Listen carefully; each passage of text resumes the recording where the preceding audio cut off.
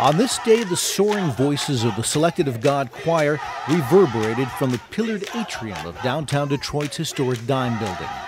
By late summer, the sound of some 70 Chrysler Group employees will be added with the relocation of the Great Lakes Business Center here.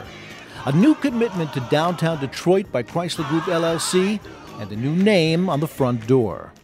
We at Chrysler owe a lot to the city because the people of Detroit and this region have contributed to making our company great again with their talent, with their commitment, and with their sweat.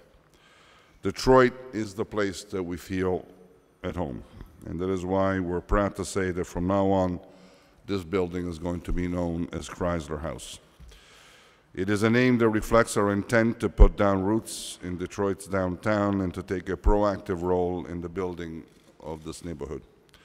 Chrysler House is the unequivocal statement that our company believes in the city of Detroit and the spirit that's driving its people. Moving the Great Lakes Business Center to Chrysler House is only the latest show of commitment by Chrysler Group LLC to Detroit. In January, it was announced a third crew and 1,100 new jobs would be added to the Jefferson North Assembly Plant. SRT Viper production will crank up once again at the Connor Avenue Assembly Plant, creating 150 new jobs. Plus, Chairman and CEO Sergio Marchionne is serving as campaign chair for the United Way for Southeastern Michigan's 2012 campaign. It's all about a comeback story for both the company and the city. Chrysler knows the reality of being an underdog, and that helps us relate to the city's attempt at revitalizing its future. Like Detroit, Chrysler knows what it's like to hear commentators pronounce our condition as being beyond the point of salvation. And to those who scoff at the idea of a revitalized Detroit, I'd remind them of what Amelia Earhart said: never interrupt someone doing something that you told them that cannot be done.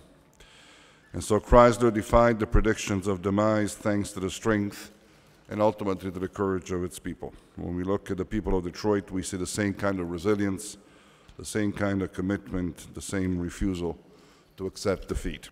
Indeed, it's a move that's more than a symbol. Chrysler House is further proof that for this company, Detroit is also a home.